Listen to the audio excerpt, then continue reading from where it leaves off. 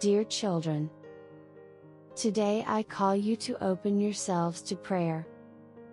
May prayer become joy for you. Renew prayer in your families and form prayer groups. In this way, you will experience joy in prayer and togetherness.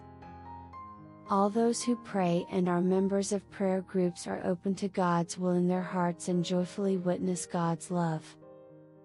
I am with you, I carry all of you in my heart and I bless you with my motherly blessing. Thank you for having responded to my call.